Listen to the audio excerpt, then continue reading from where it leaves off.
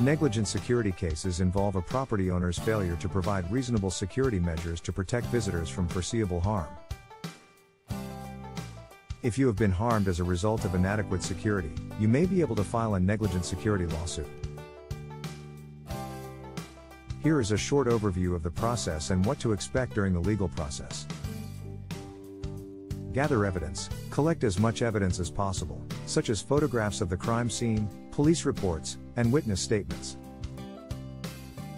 Consult with a personal injury lawyer. A lawyer can help you understand your rights and guide you through the legal process.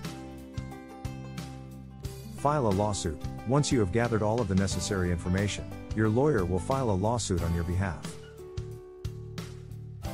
Prove negligence. Your lawyer will need to prove that the property owner was negligent by failing to provide reasonable security measures and that this negligence caused your injuries. Negotiate a settlement. The property owner's insurance company may offer a settlement, which your lawyer will help you negotiate to make sure you receive fair compensation.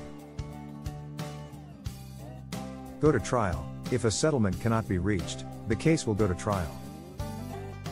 Your lawyer will prepare you for the trial and represent you in court. It's important to keep in mind that the process can take time and the outcome is not guaranteed.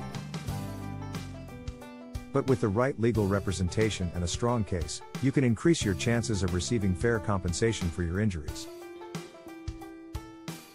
It's important to have a good understanding of the legal process, the rights and the compensation you are eligible for, and the role of your lawyer during the process. Always make sure you have a good communication with your lawyer, and you are both on the same page. That way you will have a better chance of success.